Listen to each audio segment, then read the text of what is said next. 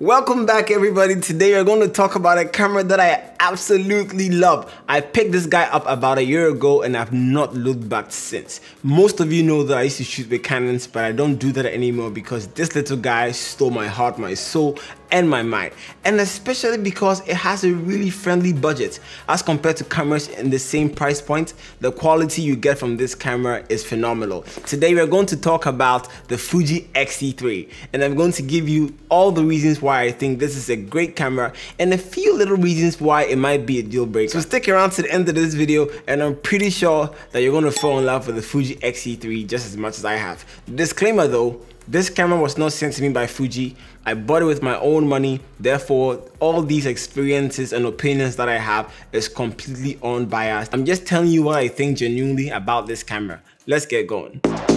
OMW, on my way to you, good at what I do, I'm OMW, on my way to you, good at what I do, I'm OMW.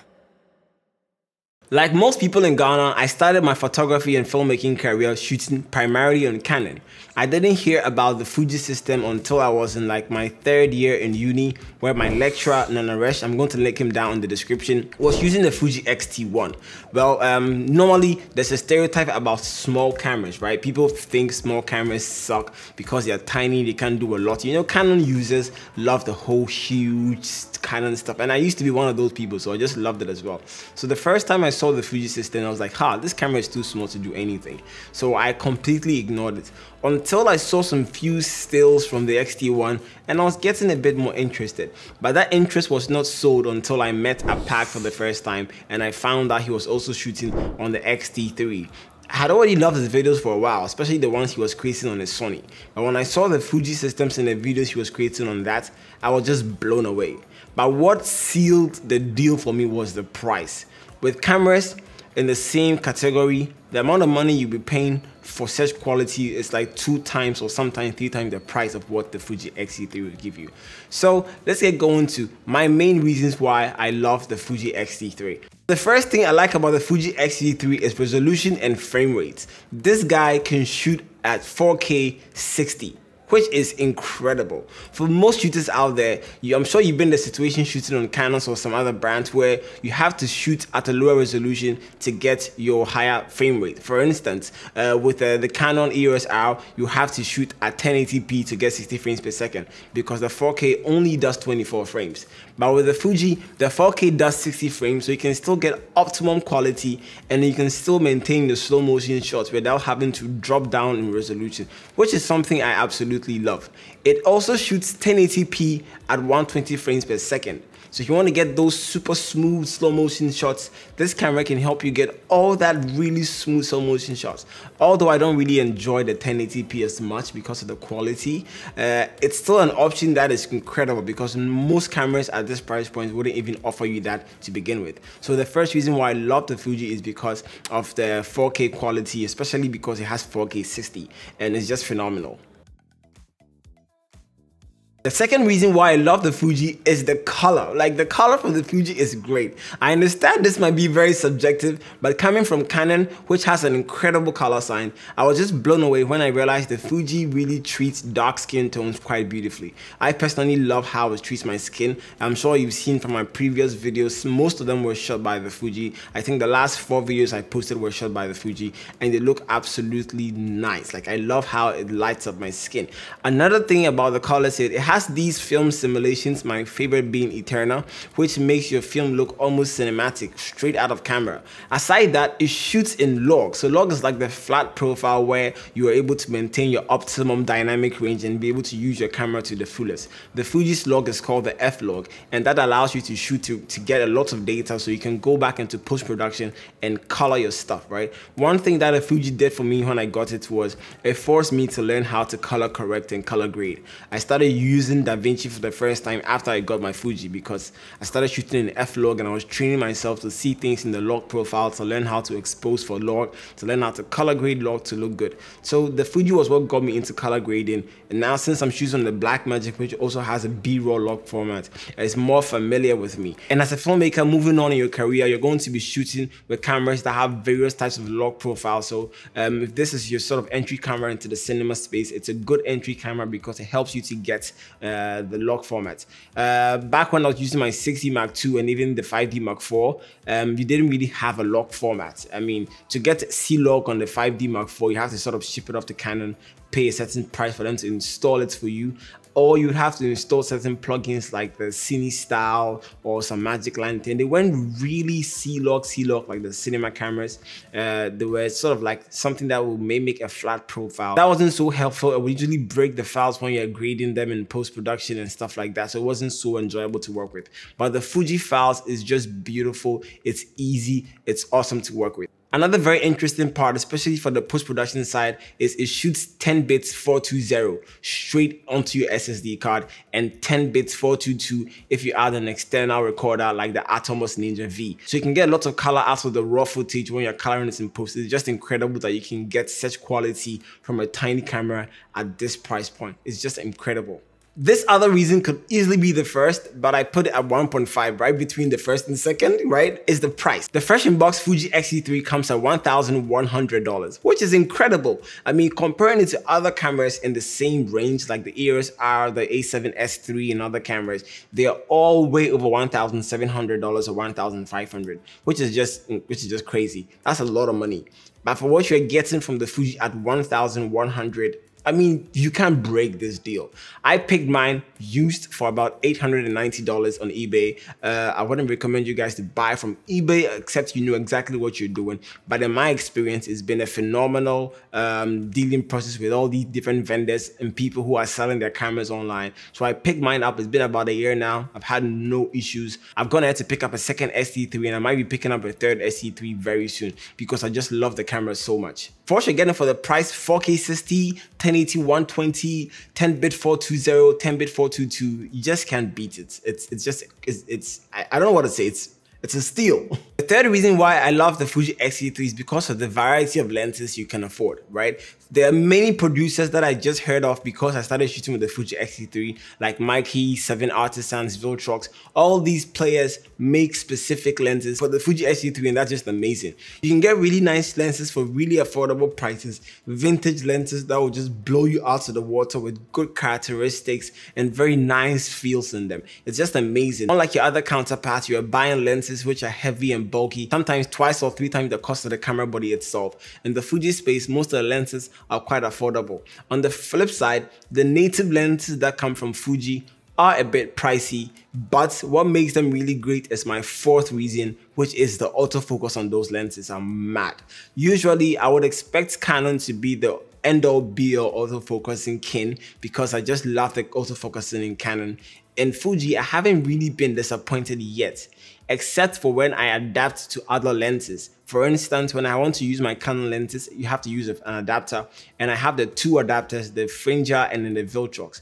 The Fringer does extremely well, much better than I expected, although it's not as good as the Canon. It does really well in focusing.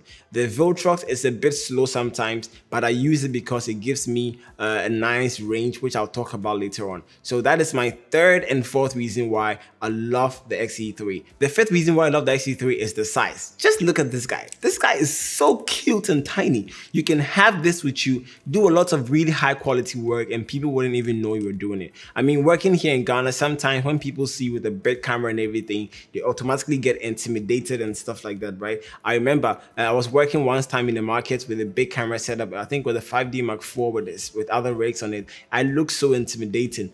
And the moment you get close to somebody, they either shy away or they feel like you're doing something that's going to cost a lot of money. So then they try to extort money from you and stuff like that. I've not really had that experience with the Fuji because of the size. People usually mistaking it for a beginner's camera or a hobbyist camera, so they don't get as intimidated as much. But on the flip side, That stereotype I used to give other people when I used to shoot on Canons, like the camera is tiny, can it do anything? I get the same feeling from other filmmakers and other shooters as well. When they see me with the XT3 shooting a gig, they're like, oh, how come you're using this tiny camera? What can it do? Like, people don't really know about the Fuji as much where I am. So whenever they see it, they act a bit weird until they see the final footage and you're like, whoa, that little camera gave you this good footage? I'm like, yep.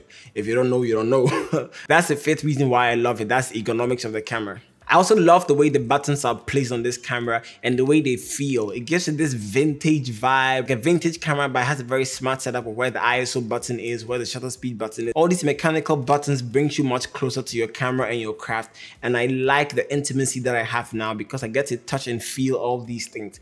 Some people might say it's not so necessary, but ever since I started using it, I've grown to love the ergonomics and just the clicking sound is just so fun. Like, you can feel yourself doing something. So that is another reason why I love it. The sixth reason why I love the Fuji XT3 is because of the power options it gives you. So the Fuji XT3 is the first camera I've used that allows me to add a power bank as a battery source. So this rig right here allows me to just slip on a power bank into this pouch, and then I can just sort of go through my whole day. With the power bank I use, I'm able to shoot about 6 to 8 hours without even having to charge my battery, because it charges the battery once it's connected and everything just works so seamlessly. So I love the way this gives me the option to do that. I guess it's super incredible. Now let's get on to the things that I do not really like about the Fuji XT3. And on top of that list is the battery life. God, the battery life is bad. Trust me, the battery life is the worst I've seen. It's even... No, it's not. The Blackmagic battery life is the worst I've seen. But the Fuji XT3's battery life is like the second worst I've seen. It's terrible. 30 minutes is dead. So you have to get a lot of batteries to help you power throughout the day. That's where they fixed it with the adaptability issue where you can actually add in a power bank to replace that, which is smart. But I wouldn't want to have to spend extra money to get a power bank with enough wattage to actually supply to the camera for it to last a whole day.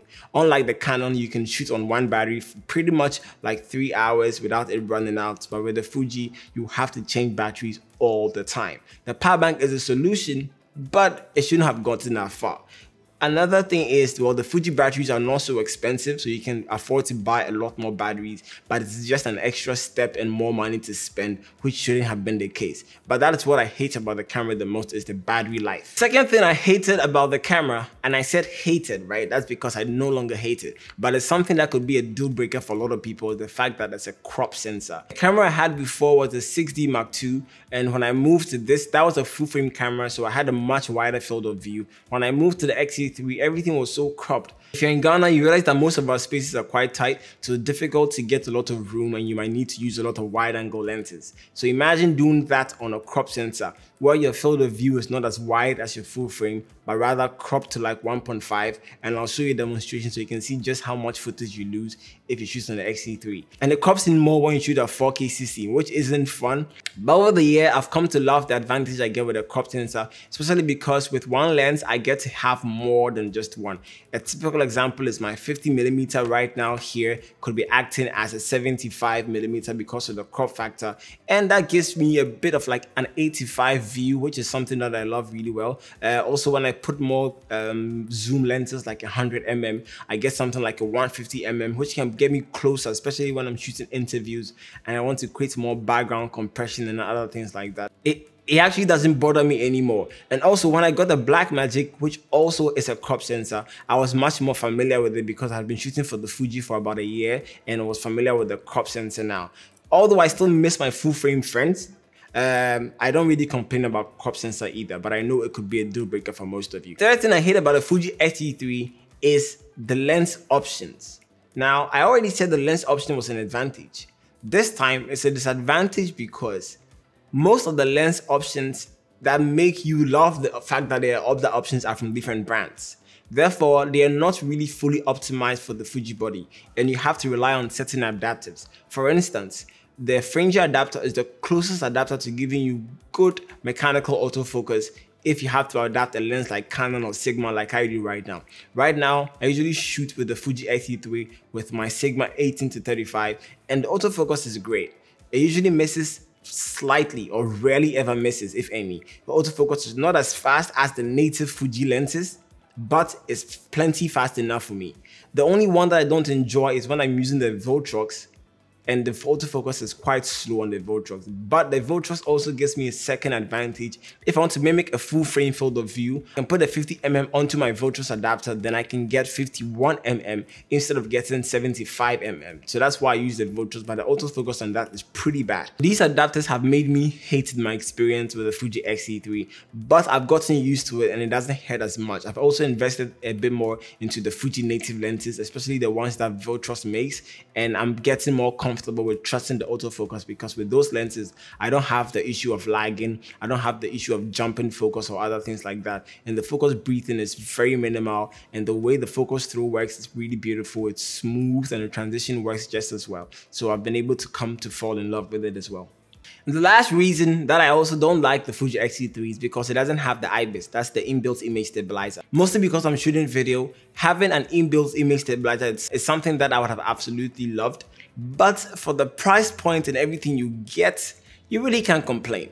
Although it would be sweet if they could add it, which they did in the Fuji XT4. That is a bit more expensive. For the XT3, there's no image stabilizer, so you have to either stick your camera on a gimbal to give it a smooth motion, or rig it up so it can become quite heavy so it can take away some of those micro jitters, or you have to put on a tripod or some type of a stable unit. So that's it for the XT3. To be honest, this camera is one of the cameras that I have enjoyed to shoot with, and I'll continue to enjoy to shoot with. Fuji made the bigger version of this, which is the XT4. It has more features. They were able to address certain issues like the battery life. They were able to address certain issues like the image stabilizer. And also one thing that I failed to mention, the Fuji XT3 has this type of adjustable screen, which for video creators might be a bit difficult because coming from cameras like the Canon XT2, the screen can actually articulate all the way to the back so you can see yourself in case like I want to film myself. But with this, I can't do that. I have to sort of focus on myself and then press record and hope that I'm in focus, right?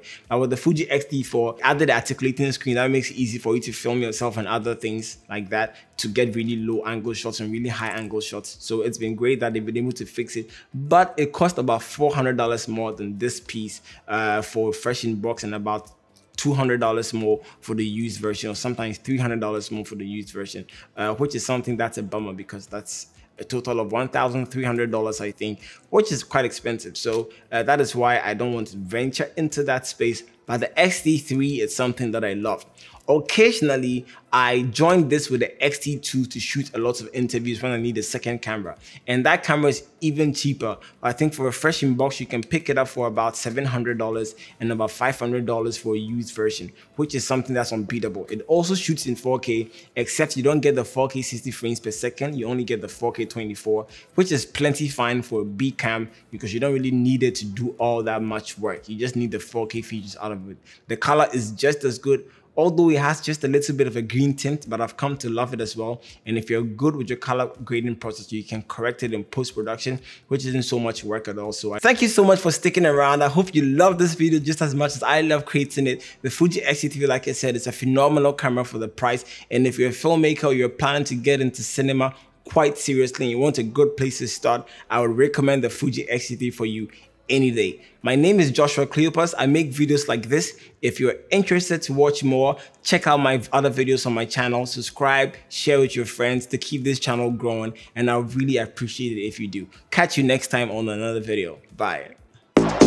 OMW, on my way to you. Good at what I do.